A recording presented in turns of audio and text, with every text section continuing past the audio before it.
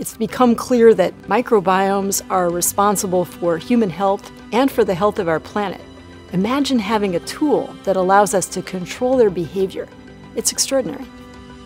My name is Jennifer Doudna. I'm from the Innovative Genomics Institute at UC Berkeley and UCSF. And our audacious idea is to create a new field of science that will allow us to change the microbes that live in our bodies and in our environment to solve real-world problems. Right now, we're using CRISPR technology, which allows precise editing of DNA in living organisms, to edit entire populations of microbes. Several areas that will benefit from this technology include climate change, reducing methane emissions produced by microbes in cow rumen, and treating diseases like asthma that have a direct link to the human gut microbiome.